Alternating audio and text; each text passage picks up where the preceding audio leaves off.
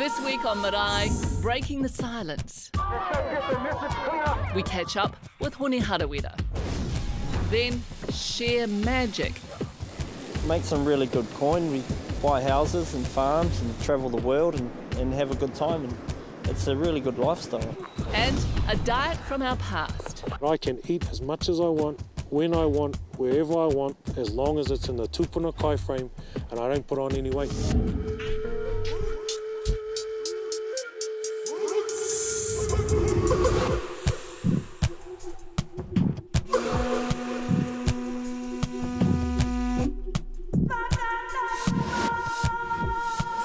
Kei ngā manukura o te motu, tēnā koutou katoa, tau mai anō rā ki te pai kōrero a Marae. In a word, he's consistent. Hone Harawira has protested on the streets and inside Parliament. He was arrested as a young man and years later as a sitting MP, but since the election he's been quiet. He's just arrived home from a hui in South Africa, so soon I'll be catching up with the Mana Movement leader, but first, here's a peek at his colourful political past. Doing things the polite way gets you ignored. That's always been the situation. We want people to sit up and take notice, kick them in the arse, basically. I can remember when I was young, hot-head, never listened to my kaumata swear at them as they got in my way. Hone Harawira's path in politics was neither quiet or simple. I just wish some of the brothers had the balls to do something like that. A champion of Māori sovereignty, it wasn't surprising that he joined Tariana Turia's Māori Party, entering Parliament as the member for Te Tai Tokerau in 2005. I have hope for the next generation where I hear our young people at Manu Kōrero say that if Hone Harawira can get there, then I can get there too. But for his parliamentary colleagues, Hone wasn't an easy man to rein in. John Howard is a racist bastard. We don't attack people, we attack policies. I've apologised to the Māori Party, but I certainly won't be apologising to John Howard. This is what he wrote on his Facebook page. It looks like these dickheads only have expulsion on their mind. I didn't call my fellow MPs dickheads. In 3 parliamentary terms, he actively pushed for smoke-free legislation, the retention of state housing, and introduced his own Feed the Kids bill. And his popularity within Te Tai Tokerau remains solid. People in the land of milk and honey are starving. Somebody's got to change that. It's not going to be national, and it sure don't look like it's going to be Labour. Until this year, when he chose an unpredictable alliance, once again flying in the face of convention, ultimately conceding his seat to Labour's Kelvin Davis, leaving Parliament with his most loyal supporter and wife at his side, and vowing to return in 2017. So we have the man himself with us this morning. Tēnā koe, Morena. Thanks for joining us. Interesting watching your face as we watch his pictures play out. What did you make of them? Yeah, you don't even think about things like that. It's just stages in your life that bring you to where you are. And are you proud of it when you look at those pictures? Do you think? Yeah, absolutely. I mean, you don't go through life by being flat. And well, a lot of people do flat and normal, but it's not my style. A bit like the last election, it was a punt, didn't come off, so now I'm relaxing on the beaches of the Tai Tokerau and enjoying it. Are you? Are you just relaxing? No, I have been. It's been great, actually. I've had a couple of months off. I went to the Ngahuia hearings last week, which was bloody awesome, and across to South Africa the week before. What was in South Africa? Was an international conference about civil societies and about how things like in our case, the GCSB, the SIS, the anti-terrorism laws, etc., are squeezing citizens into a place where we're scared to be free, and it's about trying to expand that. So, the South African experience, the experience in other parts of Africa, and in the United States, everywhere was a discussion of all those things. Are you still in touch with Kim.com? Actually, I texted him. I might try and catch up with him on the way home. Did you? What did you text to him? Just let him know I'm in Auckland, and on the way home, if he's got time, we'll have a catch-up. What will you catch up about? Oh, just how he is since his court case, what he's got planned for next year. Let him know what I'm doing. Will you do something with him again down track, do you think? Well, there's a whole lot of things that come into play there, whether or not he's still going to be here, whether or not he's going to be in a position to do anything. But one thing I'll say about Kim.com, he knows more about the internet than anybody I've ever met. He's an engaging personality. Young people get it when he talks to them, And I want to try and get our young people connected to the internet. Yet he failed to engage, didn't he? By his own admission, he failed to engage. Sure. So, I mean, is he really that potent a force, somebody that you should be engaging with? When you say failed to engage, in terms of engaging with rangatahi who believe in the internet? Well, with voters. Rangatahi who believe in the internet. I've yet to meet a person who engages with rangatahi better than him. So, in terms of voters, that clearly didn't work. But so I'm talking about kids at school.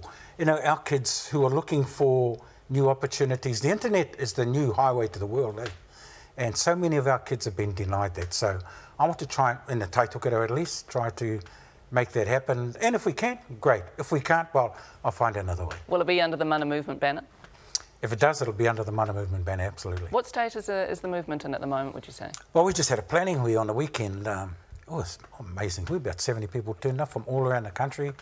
People are really keen. They really want to go hard for 2017. But right now, it's about identifying key dates, key activities, and being involved in things like community activities wherever we are, so that mana maintains its relevance to the people who matter most to us. Te pani me te rawa kore. You said in our piece this morning, if Hone Harawira can get there, I can too. Do you want young people to aspire to a career in politics?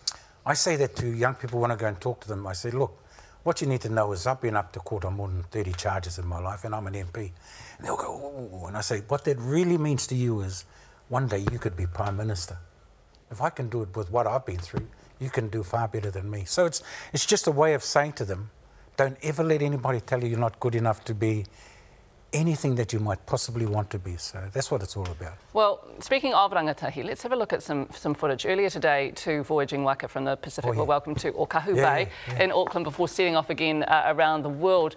Your daughter is on one of those waka, I understand. She was supposed to be on one of them, but she headed back up home anyway. She's gone paddling on a waka, I think, up Taputuputu. But she's quite involved in... Oh, yes, she is. Yes, she is. And I'm surprised not down here on one of those. I didn't know that she was up home until she let me know.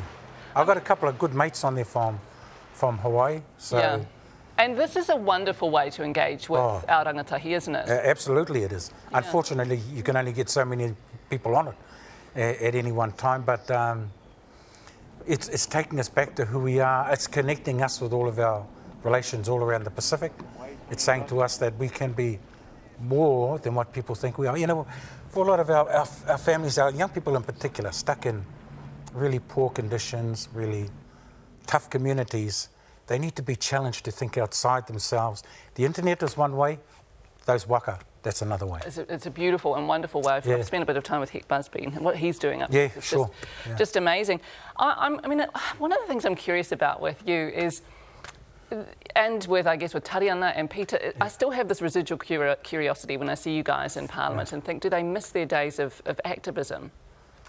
One of the things, I've said it on this program, I've said it on every program, even during when I was an MP, was I am an activist and I always will be. I'm currently employed as a politician. But my activism means more to me than parliamentary politics and always will. Because that's the stuff that feeds me. I mean, I use Parliament as a platform to actively push for the things that I thought were important in terms of our health, smoking, in terms of poverty, feed the kids. And if I'd stayed there, my next issue would have been... or out of Parliament? Well, you can achieve more on the ground in the communities where you work, and you can achieve more at a national level in Parliament, because you have the opportunity to talk about issues, to go to places and to speak to people you might not otherwise have the opportunity to do. I mean, we've got Waitangi Day coming up in February, of course, and there's such a push in recent years for it to be seen as a day of celebration. Is that how we should view Waitangi Day in your view? I think Waitangi Day this year is probably going to be very important to Ngapuhi, and I'll probably be wanting to focus on the whole Ngapuhi side of things, given that we've had the tribunal ruling that Ngapuhi never ceded their sovereignty, given that the tribunal is currently going through the Tu Horonuku mandate and the discussions between Tu Horonuku and Kotahitanga. What's the answer to that, do you think? I still believe the answer to that is both parties realising two things. One, without a hapu, we are nothing.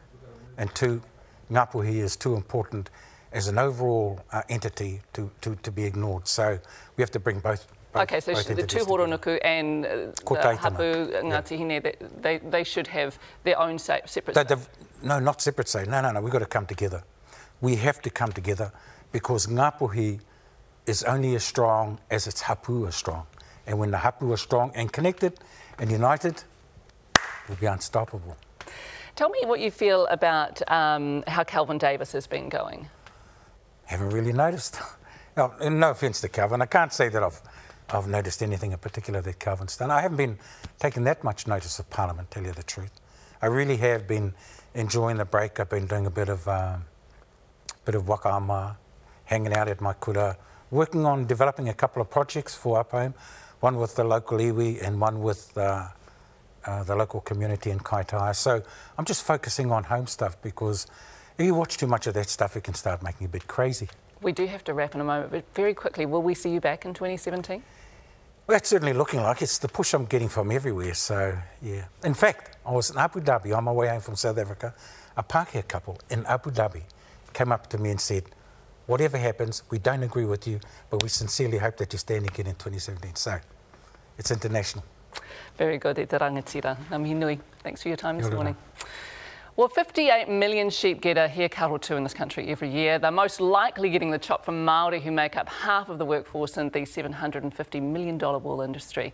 And this week, reporter Yvonne Tahana met a gun shearer on the way to achieving, touch wool, yes I said that, one of his dreams early next year. I just wanna make you sweat.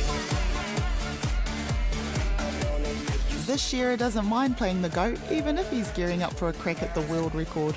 The record that's there now is 721, and I've got 9 hours to shear 722. A lot of it's composure. You want to be fast and clean. He'll need to clip at a rate of 1 sheep every 45 seconds. Let's just take a moment to appreciate how fast he'll have to move.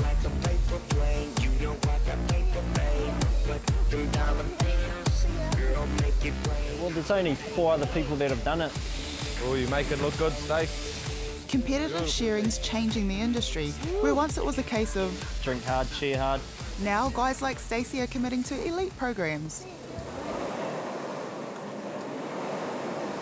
CrossFit consists of aerobic exercise, resistance training, cardio work, all of that rolled into one workout. And pretty much, as you can see with the shearers at the back, that's pretty much what we're doing all day. You know, you're on your tippy toes, you're using your arms, you're using your back, your legs, and it's definitely a cardio workout, especially when it gets really hot. That pushes you to the boundaries, right? Sometimes you're spewing up at the end. Yeah. Surfing's also part of the training, although not this day. As you can see, the southerlies up.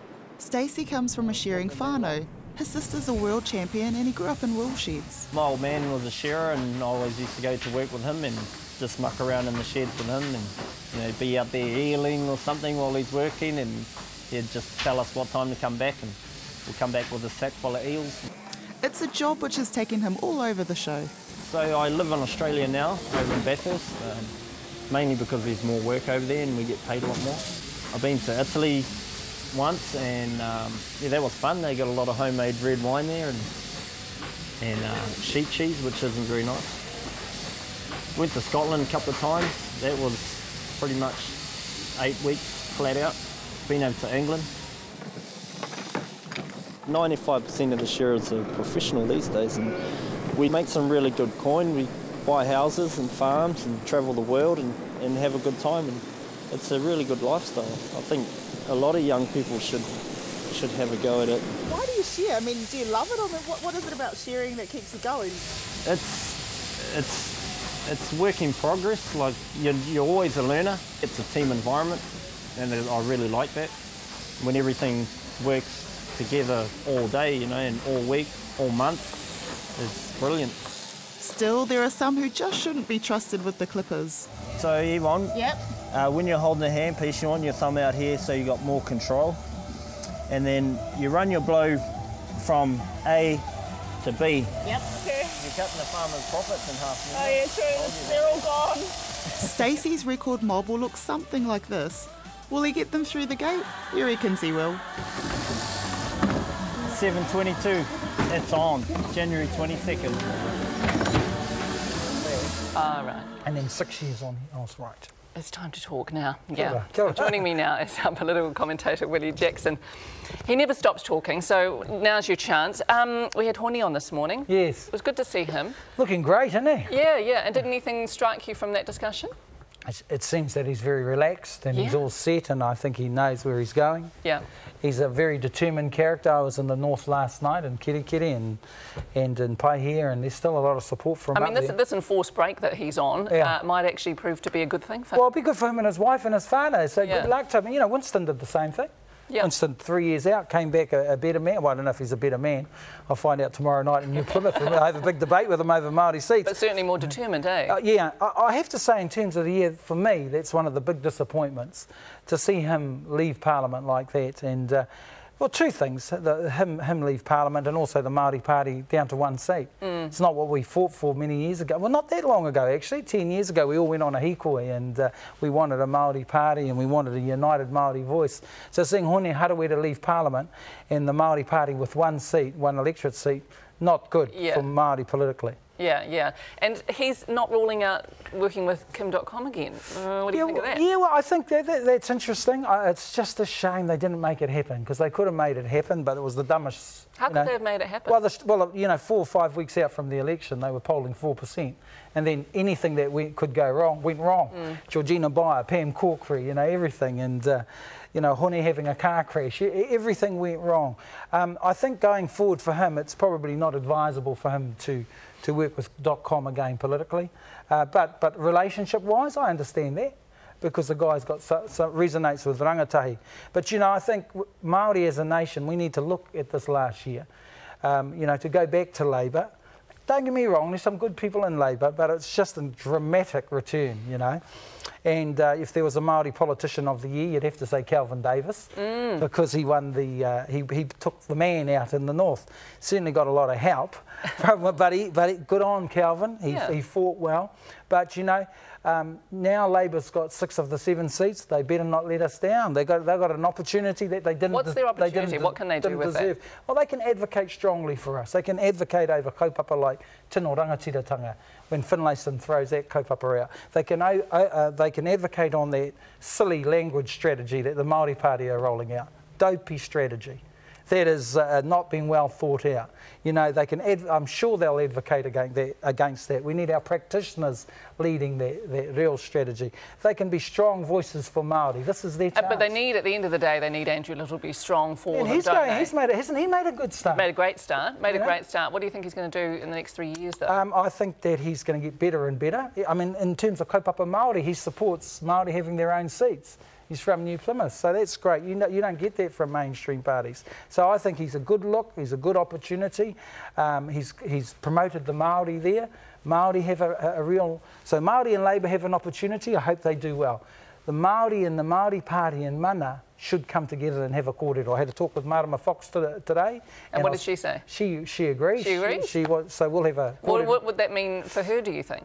Might mean that she might win a seat, because, you know, the reality is if you have one voice, one person, whether it's a Miriama Fox, like Hone Harawira, if he's the only Māori candidate in the north, he wins. But do you think that she is actually interested in the idea of being mana Māori? Yeah, well, if you can't come together, come to an arrangement, because it would suit a Mārama if she was the only voice down there, or the other candidate who was Te Hamua, who was the other candidate.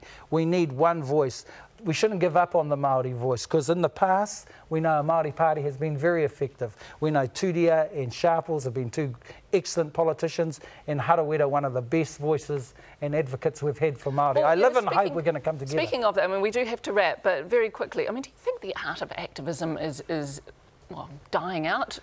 We just don't see the Hone Harawiras anymore out there, do we? Or the Kariana Turias? You might see a rejuvenation now, a return from Mr Harawira, because it'll be an exciting Waitangi Day now, knowing that Hone's not in Parliament. I mean, what's he going to get up to this Waitangi Day? Yeah, that's no, it's going to be fascinating to watch. You know, I think that he'll always be an activist, but one thing with him, he's a responsible one. And, you know, well done to him. I just want to say well done to him for his great mahi for our people. And hopefully he will return in 217. And that's where we have to leave, and hopefully we'll return to next year. Well, hopefully, time will tell. Hopefully, or we'll be sleeping in on Sundays. That's right. Kia ora, you have a good Christmas. Yeah, you too, really.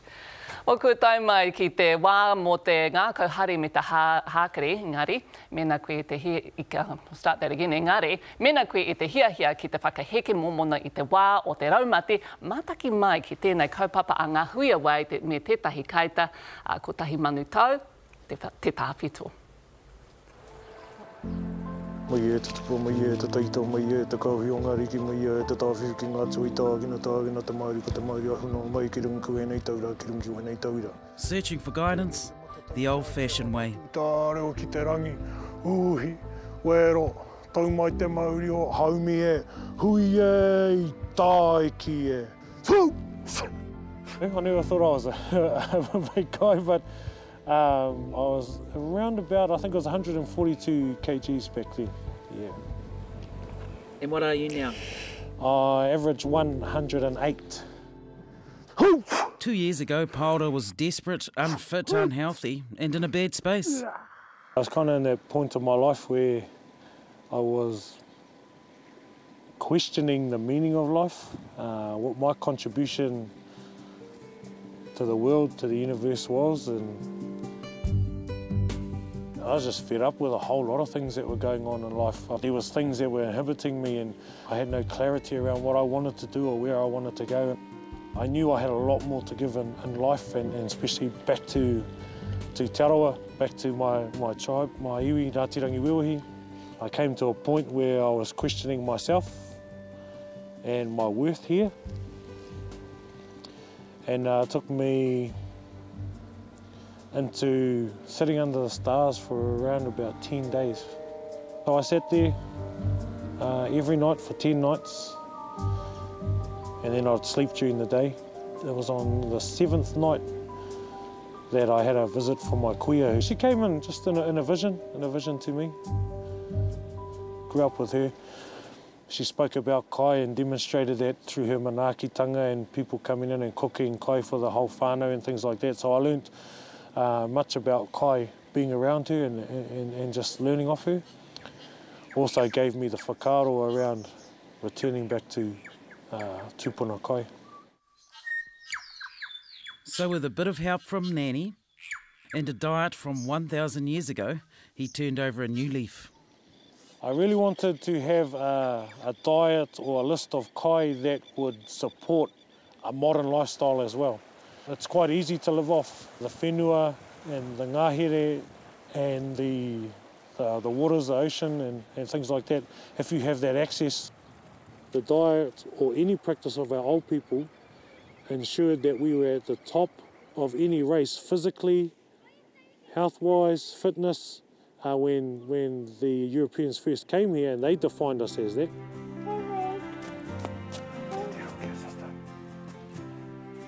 The vegetables that I eat, taro, kumara, yams, puha, indigenous or native type of spinach, and piko are the main things that I eat in my diet. Fruits is coconut and banana. Why coconut? It was bought with the Te Arawa waka, and it's accessible in the supermarkets as well. Kobu. Yeah, kai moana and bird life. So any bird that I can get that's legal, that's accessible, that's legal, that is native to the area. My kids, my tamariki, they follow me generally in what I do, they'll follow me in what I do. So if I'm in the ngahere, they're in the ngahere. If I'm out on the water and they can get out on the water, they're out on the water. If I eat certain kai, they'll eat it as well. Hop out of the way. Come over here. I took a look at the harvesting practices of our tūpuna and how that would determine what you would eat and when you would eat. And across the moon and moving with the moon cycle itself. So there's, waxing and waning periods of the moon where energy levels are high or energy levels may not be so high. So there's periods like a rākaunui or the full moon where our tūpuna would suggest to increase your kai and increase your involvement with kai, but also increase your output. So high intake of kai, high output of energy.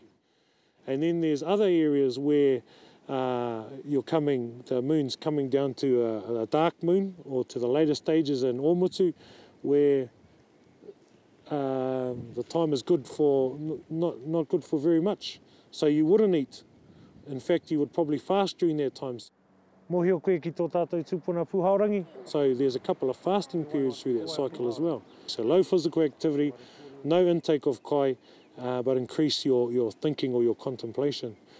Do you feel any sense of loss for the kai that you, or the alcohol, whatever, that you can't engage in? There's some of those things sometimes that you as Māori you really like. So, a dietitian would tell you not to eat the fat off the meat, except when it's on a barbecue and it's sizzling and you smell it when you walk past. That's pretty cool when you want to eat that. But not really. As I said, I engage in kai not for what the kai is, but for the reason and the philosophy and the purpose behind what it represents in terms of atua. Well, next week we start our special summer series, and we're beginning with a personal and inspirational story with actor Cliff Curtis. The very private star opens up to reveal past experiences he could turn into a Hollywood movie.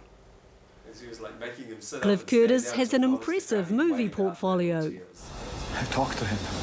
I told him I was picking up my son. Hello, Forehead. You better work out, you puny man.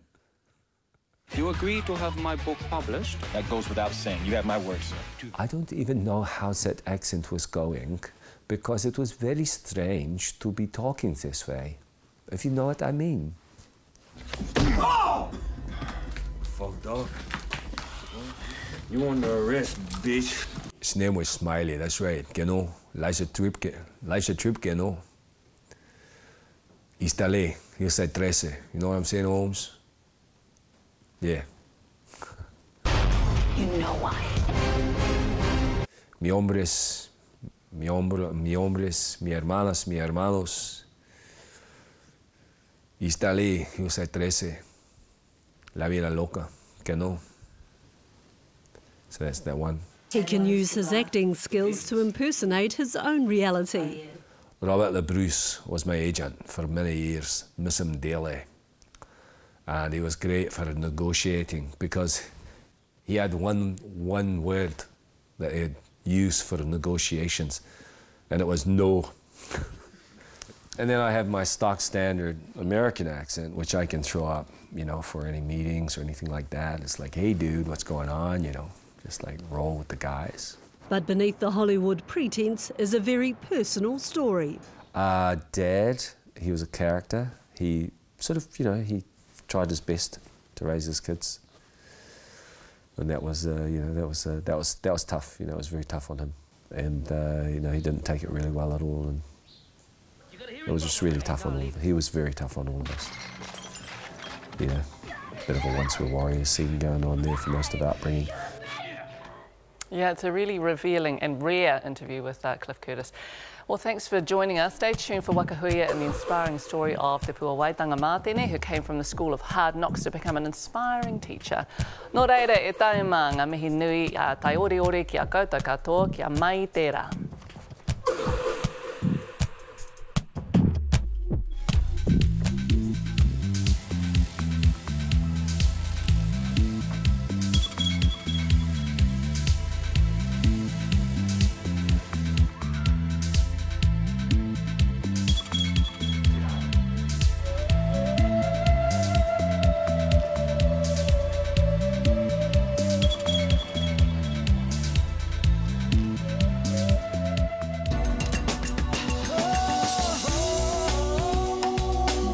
He mea tautoko na te manga. Hei pāho.